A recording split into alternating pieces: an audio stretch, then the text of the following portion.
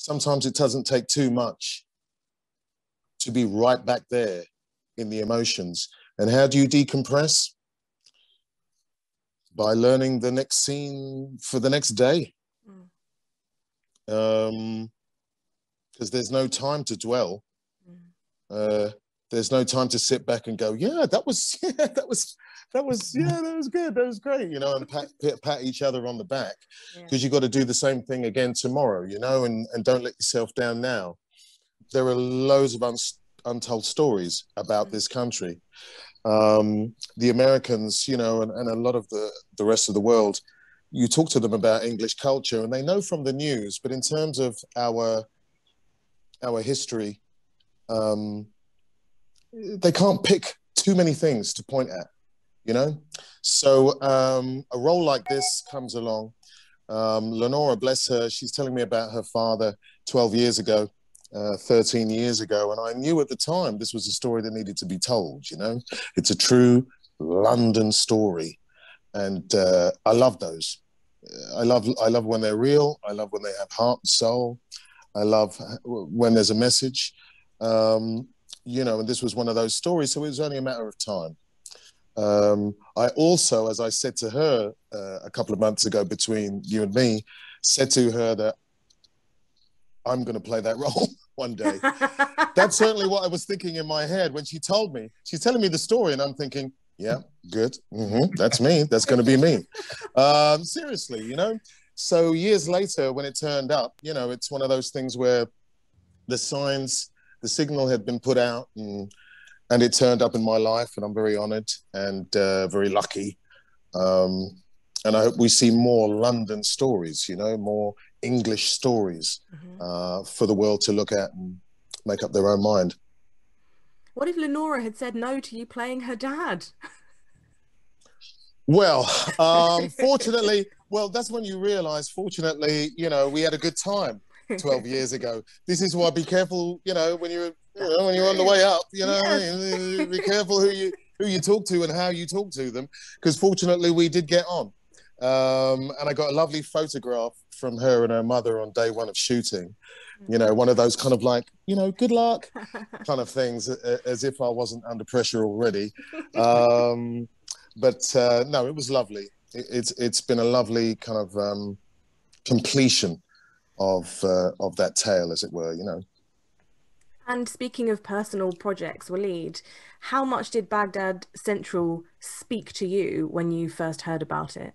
Similar to Shaun, it was one of those things where all the stars were connecting, but in a weird way, because when I first got the audition, I was just very skeptical. I just felt like it was going to be another stereotype Middle Eastern role in Western, media. And then also I had just lost my father like about 3 months before.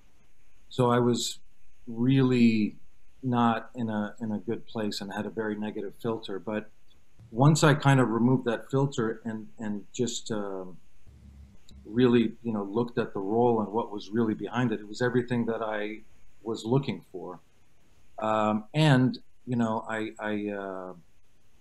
I lived in Kuwait when Iraq invaded. So I was at 19 years old.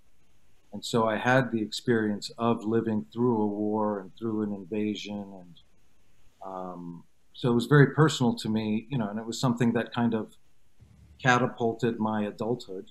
So those are experiences you just never really forget. And I just had a feeling like once I kind of, removed that filter that, nobody else can play this role. It's, like I was born to play this role. That was the feeling. So yeah, very, very personal. How did you prepare mentally to return to a war zone, even though, of course, it wasn't a real one, but it was? Well, unfortunately, the war's still going on. So it was, all you had to really do is turn on the TV or just dig into what's happening in Iraq. And as late as January 2020, when we premiered at the BFI Film Festival, before COVID, demonstrations were breaking out at a accelerated pace. And so we were like, wow, this story really needs to get out so that people understand the roots of what we're currently seeing today. And yeah, I mean, so it was something that was very current. It was like a period piece that was within our lifetime. The writer who wrote the novel, which the series is based on, Elliot Kola, just a remarkable human being, and his wife is Iraqi, and he based my character really on his father-in-law. There's a lot of Khafaji in his father-in-law, so it was very personal to him too, and we got to meet. And that just made it such an organic process. And then Stephen Bouchard, who's an incredible writer, just elevated everything. And so much of it was just something, I just felt in the writing and in the nuance. There were choices that I would make as the character, but also as Waleed. So it just felt very, very natural. And then most of it was just about connecting with this incredible cast that we had. Really incredible cast. Our directors were phenomenal. And it was just a real pleasure. As hard work as it was so much fun every day. All of these roles are so intense, actually. I was thinking, if you're kind of playing that character all the way, days at a time, how do you leave that behind if you have a day off or just going to sleep? I didn't really have a day off. I didn't. I think I had one day off. And so it's interesting that you asked that, because actually I also lost my father a few years ago. And so these kind of emotions are still, you have to kind of scratch the surface too much, before, not the Hulk, but it's like you're always angry.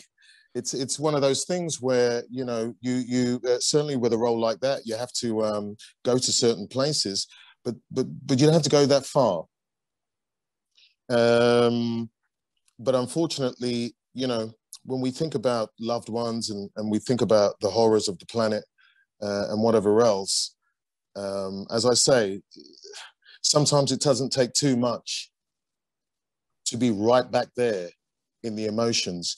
And how do you decompress? By learning the next scene for the next day.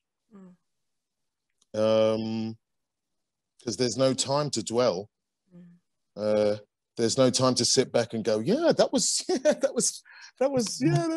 was great, and pat each other on the back, because you've got to do the same thing again tomorrow, and don't let yourself down now. I don't know how the others think, but that's certainly my take on what we were doing. So I really didn't have a day off. I didn't have time to meditate, let alone to have a day off. And that's usually how I ground myself. So it was trial by fire for me, because this was let alone not only my first lead, but my first series regular. So it was, so much of that was the adrenaline that was driving me through it, because of the excitement, and I didn't even feel like the responsibility. I was like, bring it on, the responsibility. This is what I've always wanted to play, and it's a heroic Arab role. So I was like, okay, great. My work is cut out, but it got to the point where, and my wife was visiting to witness it, but I got really burnt out. And luckily the head executive producer, Kate Harwood, was visiting Morocco at the time. And I told her, I said, I need a break. And one of the things that I think I learned in my journey on this was, and I think some of this is also in that anger post my father's death. And I think it was like, I didn't want to not be honest anymore. I was done trying to please people, and it was really like self-preservation. But I'm so glad I asked for it, because I did get a break, because there's it's like you're mirroring what the character is going through, and it's to a certain point where it's very helpful, but then it becomes counterproductive. Like I was starting to be angry on set, and I remember I actually spoke to the director of the second block, Ben, and he was so supportive. And I said, "Listen, I cannot make this afternoon scene." I actually said I couldn't make the scenes today. This was after I was in the makeup trailer, and he totally respected it. And he goes, "Do me a favor, can you show up for this afternoon's scene?" And I said, "Yeah, I'm going to go and get some sleep, and I'll be here this afternoon."